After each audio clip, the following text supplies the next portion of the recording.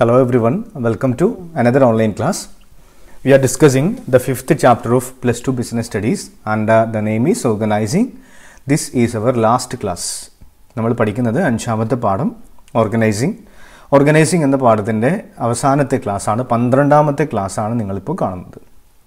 Okay, today we are discussing a difference between delegation of authority and decentralization of authority. അപ്പോൾ കഴിഞ്ഞ രണ്ട് ക്ലാസ്സുകളിലായിട്ട് നമ്മൾ പഠിച്ചത് ഡെലഗേഷൻ ഓഫ് അതോറിറ്റിയും ഡീസെൻട്രലൈസേഷൻ ഓഫ് അതോറിറ്റിയും എന്താണെന്നും അതിൻ്റെ പ്രാധാന്യം ഇമ്പോർട്ടൻസ് ഒക്കെയാണ് പഠിച്ചത്. ഇന്ന് നമുക്കതൊന്ന് കൺക്ലൂഡ് ചെയ്യാം. ഇത് രണ്ടും തമ്മിലുള്ള തമ്മിലുള്ള ഡെലഗേഷൻ ഓഫ് അതോറിറ്റിയും ഡീസെൻട്രലൈസേഷൻ ഓഫ് അതോറിറ്റിയും തമ്മിലുള്ള ഡിഫറൻസ് ആണ് നമ്മുടെ ഇന്നത്തെ topic. Difference between delegation and decentralisation. This is very important, വളരെ പ്രധാനപ്പെട്ട കാര്യമാണ്.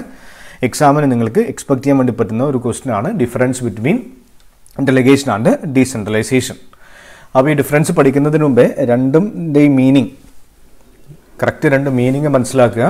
എന്താണ് ഡെലഗേഷൻ്റെ മീനിങ്, എന്താണ് ഡീസെൻട്രലൈസേഷൻ്റെ മീനിങ് എന്ന്. ഈ ആദ്യത്തെ പിക്ചർ ഡെലഗേഷൻ ഇൻഡിക്കേറ്റ് ചെയ്യുന്നു, സെക്കൻഡ് പിക്ചർ ഡീസെൻട്രലൈസേഷൻ ഇൻഡിക്കേറ്റ് ചെയ്യുന്നു. ഡെലഗേഷൻ എന്ന് പറഞ്ഞു കഴിഞ്ഞാൽ എന്താണ്, സുപ്പീരിയേഴ്സ് സബോർഡിനേറ്റ്സിന് ജോബ് ടാസ്ക് അസൈൻ ചെയ്യുന്ന പ്രോസസ്സാണ് delegation.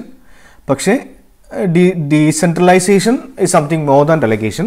It is a process of dispersing authority and decision making power to subordinates. Decentralization എന്ന് പറഞ്ഞു കഴിഞ്ഞാൽ ഡെലിഗേഷൻ ഓഫ് അതോറിറ്റി അല്ല, കുറച്ചുകൂടി വൈഡ് സ്കോപ്പുള്ള ഒരു പോയിന്റാണ് ഡീസെൻട്രലൈസേഷൻ എന്ന് പറഞ്ഞു കഴിഞ്ഞാൽ. അവിടെ അധികാരവും തീരുമാനങ്ങൾ എടുക്കാനുള്ള ഫ്രീഡം, സ്വാതന്ത്ര്യം കൂടി നമ്മൾ ആർക്ക് കൊടുക്കുന്നു, സബോർഡിനേറ്റ്സിന് കൊടുക്കുന്നു. ഇപ്പോൾ ടോപ്പ് ലെവലിൻ്റെ കയ്യിലുള്ള അധികാരം മിഡിൽ ലെവലിന് ഡീസെൻട്രലൈസ് ചെയ്യുകയാണ് ചെയ്യുന്നത്. ഇനി ബാക്കി ജോബ്സ് അസൈൻ ചെയ്യുന്ന സമയത്ത് എന്താണ്, ഡെലഗേഷനാണ് നടക്കുന്നത്. ക്ലിയർ? അതിൻ്റെ എക്സാമ്പിളൊക്കെ കഴിഞ്ഞ ക്ലാസ്സിൽ ഞാൻ നിങ്ങളുടെ സ്കൂളിൻ്റെ കേസൊക്കെ പറഞ്ഞതാണ്. അതൊന്നും കാണാത്ത കുട്ടികൾ കൃത്യമായിട്ട് അത് കണ്ട് മനസ്സിലാക്കുക. ഓക്കെ, നമുക്ക് നമ്മുടെ ടോപ്പിക് ആരംഭിക്കാം. Difference between delegation and decentralisation. അപ്പോൾ ഇവിടെ 7 പോയിന്റുകളാണ് നമുക്ക് പഠിക്കാനുള്ളത്. ബേസിസ് കോളം, ഡെലഗേഷൻ ഓഫ് അതോറിറ്റിയുടെ കോളം, ഡീസെൻട്രലൈസേഷൻ ഓഫ് അതോറിറ്റിയുടെ കോളം. ബേസിസ് കോളത്തിൽ ആദ്യത്തെ ബേസിസ് എന്ന് പറയുന്നത് മീനിങ് ആണ്.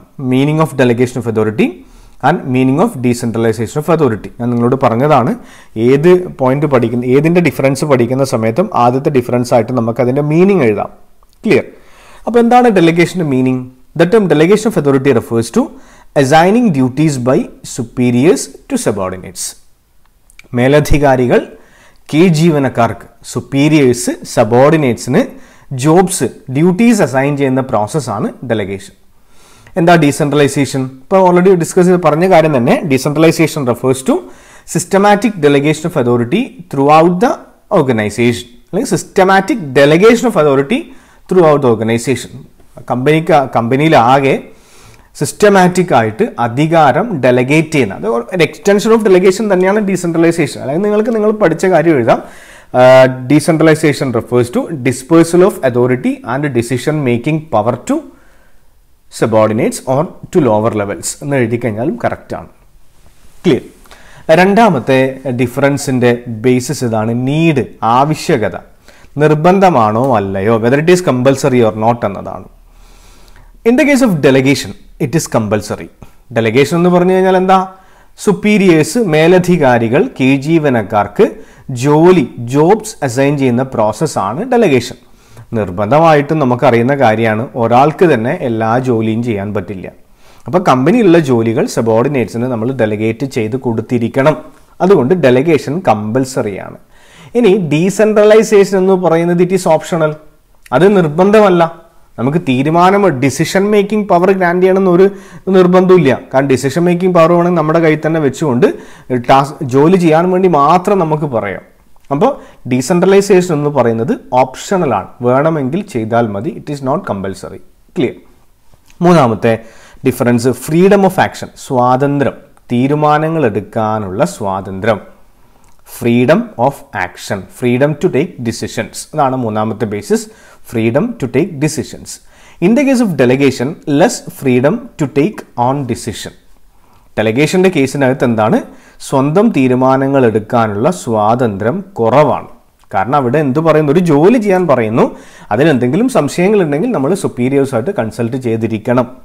ഇവിടെ in the case of decentralisation greater freedom of action. ഇവിടെ തീരുമാനങ്ങൾ എടുക്കാനുള്ള സ്വാതന്ത്ര്യം വളരെ അധികമാണ്. നമ്മൾ കഴിഞ്ഞ ക്ലാസ്സിൽ പറഞ്ഞ എക്സാമ്പിളിനകത്ത് എന്താണ്, ഇപ്പോൾ class teacher fees collection class ലീഡറിനെ ഏൽപ്പിച്ചു കഴിഞ്ഞാൽ അത് ഡെലഗേഷനാണ്. ഇനി പ്രിൻസിപ്പൾ ക്ലാസ് ടീച്ചേഴ്സിന് ക്ലാസ് ചാർജ് കൊടുക്കുന്നത് ഡീസെൻട്രലൈസേഷനാണ്. അപ്പോൾ ഏതെങ്കിലും കുട്ടിക്ക് പൈസ തരുന്നില്ല എങ്കിൽ, പൈസ ഇല്ല എങ്കിൽ വേണ്ട എന്ന് പറയാനുള്ള സ്വാതന്ത്ര്യം ലീഡേഴ്സിനില്ല, പക്ഷെ ടീച്ചർക്കുണ്ട്. ടീച്ചർക്ക് വേണമെങ്കിൽ പറയാം കുഴപ്പമില്ല ഞാൻ കൊടുത്തോളാം എന്ന് പറഞ്ഞിട്ട് ടീച്ചർക്ക് അത് വേണമെങ്കിൽ തീരുമാനിക്കാം. നെക്സ്റ്റ് നാലാമത്തത് സ്റ്റാറ്റസ്. ഇതെന്താണ്, ഇതിൻ്റെ സ്റ്റാറ്റസ് എന്താണ് എന്നതാണ്. It is A process to share task. Delegation എന്ന് പറയുന്നത് ടാസ്ക്, ജോലി ഷെയർ ചെയ്യാനുള്ള ഒരു പ്രോസസ്സാണ് delegation. Delegation is A process to share jobs. കമ്പനിയിലുള്ള ജോലികൾ സബോർഡിനേറ്റ്സുമായിട്ട് ഷെയർ ചെയ്യുന്ന ഒരു പ്രോസസ്സാണ് ഏത്, delegation. But decentralisation is the result of the policy. Decentralisation എന്ന് പറഞ്ഞു കഴിഞ്ഞാൽ ഇറ്റ് ഈസ് എ പോളിസി എന്ന് തന്നെ പറയാം. അത് ഒരു നയമാണ്, കമ്പനിയുടെ പോളിസിയാണ് ഡീസെൻട്രലൈസേഷൻ. ഇതെന്താണ്, ജോലി ഷെയർ ചെയ്യുന്ന ഒരു പ്രോസസ്സാണ് ഡെലഗേഷൻ. അതായത് സബോർഡിനേറ്റ്സിന് ജോലി ടാസ്ക് ഷെയർ ചെയ്യുന്ന പ്രോസസ്സാണ് ഡെലഗേഷൻ. പക്ഷേ ഡീസെൻട്രലൈസേഷൻ എന്ന് പറയുന്നത് കമ്പനിയുടെ നയത്തിൻ്റെ, it is the result of the policy of A company. ഇനി ഇതിൻ്റെ സ്കോപ്പ്, ഡെലഗേഷൻ ഉള്ളത് നാരോ സ്കോപ്പാണ്, ഡീസെൻട്രലൈസേഷൻ ഉള്ളത് വൈഡ് സ്കോപ്പാണ്. നമ്മൾക്ക് അറിയുന്നത് പോലെ തന്നെ ഇവിടെ ഒരു പ്രത്യേക ജോലി ചെയ്തു കഴിഞ്ഞാൽ അവരുടെ റോള് കഴിഞ്ഞു. After completing A particular task the role of the subordinates ends. അതാണ്. ഇതുകൊണ്ട് നാരോ സ്കോപ്പാണ് ഡെലഗേഷൻ ഉള്ളത്, പക്ഷേ ഇതിനുള്ളത് വൈഡ് സ്കോപ്പാണ്. സ്കോപ്പ് വൈഡ് ആണ് decentralisation.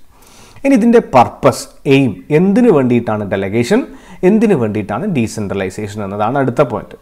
The purpose of delegation is to reduce the burden of manager. അല്ലെങ്കിൽ മാനേജർ എന്ന superiors എന്നും വേണമെങ്കിൽ നമുക്ക് പറയാം.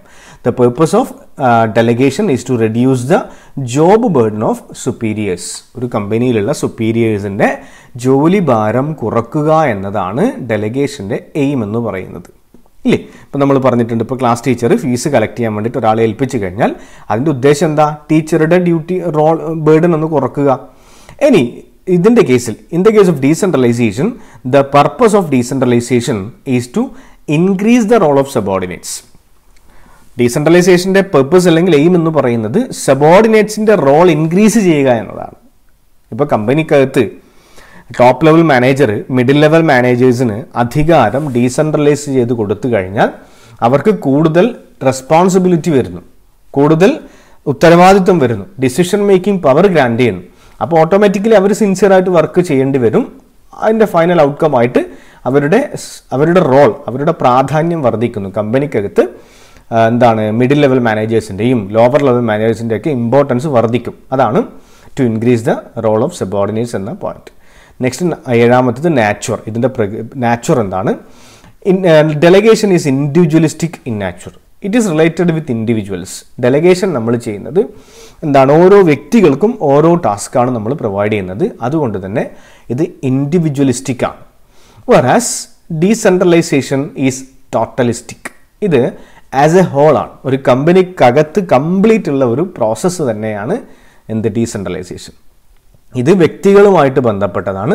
ഇത് കമ്പനിയെ മൊത്തത്തിൽ റിലേറ്റ് ചെയ്തിരിക്കുന്ന ആസ് എ ഹോൾ ആണ് ഏത്, ഈ ഡീസെൻട്രലൈസേഷൻ. അപ്പോൾ ഏഴാമത്തെ പോയിന്റ് നാച്ചുർ ആണ്. It is individualistic, it is ടോട്ടലിസ്റ്റിക്. അപ്പോൾ 7 ഡിഫറൻസ് പഠിക്കുക.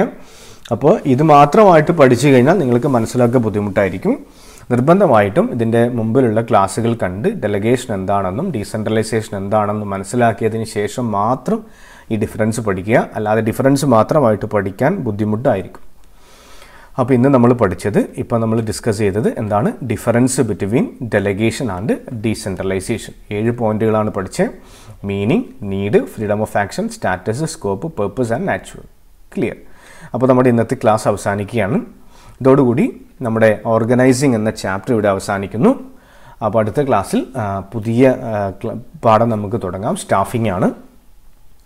അപ്പോൾ ഈ ക്ലാസ്സുകൾ കൃത്യമായിട്ട്, ഇതിപ്പോൾ ലാസ്റ്റ് ക്ലാസ് വന്നത് 12 ക്ലാസ്സുകളാണ് ഇതിനുള്ളത്. ഓർഗനൈസിങ് എന്ന ചാപ്റ്ററിന് 12 ക്ലാസ്സുകളാണുള്ളത്. അപ്പോൾ 12 ക്ലാസ്സുകളും കൃത്യമായിട്ട് കാണുക, 2 or 3 തവണ കാണുക. എന്തെങ്കിലും ഡൗട്ട്സ് ഉണ്ടെങ്കിൽ നിങ്ങൾക്ക് നേരിട്ട് ചോദിക്കാം, അല്ലെങ്കിൽ എന്നറിയാത്ത കുട്ടികളുണ്ടെങ്കിൽ താഴെ കമൻറ്റ് ബോക്സിൽ രേഖപ്പെടുത്തുക, അത് ക്ലാരിഫൈ ചെയ്ത് തരാം. ഓക്കെ. അപ്പോൾ ഈ ചാനൽ സബ്സ്ക്രൈബ് ചെയ്തിട്ടില്ല എങ്കിൽ സബ്സ്ക്രൈബ് ചെയ്യുക. നിങ്ങൾക്ക് ഇതിൻ്റെ നോട്ട്സും സ്ലൈഡൊക്കെ ആവശ്യമാണെങ്കിൽ സ്ക്രീനിൽ കാണുന്ന ബ്ലോഗ് hsstimes.blogspot.com എന്ന ബ്ലോഗ് വിസിറ്റ് ചെയ്ത് കഴിഞ്ഞാൽ നിങ്ങൾക്ക് ഡൗൺലോഡ് ചെയ്തെടുക്കാൻ വേണ്ടി പറ്റും. അപ്പോൾ അടുത്ത ക്ലാസ്സിൽ പുതിയ പാഠവുമായിട്ട് വീണ്ടും കാണാം. Thank you.